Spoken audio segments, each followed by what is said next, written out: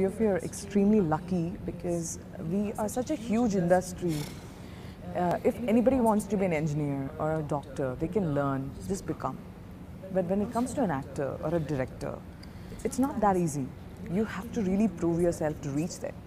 There are thousands and lakhs of people who want to be actors. They've literally lived their whole life wanting to be sitting in that seat is what they dream of. And as a director, like a lot of people dream about being on that other side. What do you have to tell those people? Don't stop dreaming. Sorry? Don't stop dreaming. Don't stop dreaming. I Keep always dreaming, keep working for it. I always said in the past, this is probably the only industry which is non-corrupted. You can pay off somebody and get a medical seat. You can pay off somebody and get a job. You can pay off somebody and become a minister or an MLA. But you cannot pay off somebody and become a great actor or a great director. This is the only industry that based on talent. Because And people are the judge. yeah, we are really fortunate and lucky to be quite successful or sustaining in this industry for a while.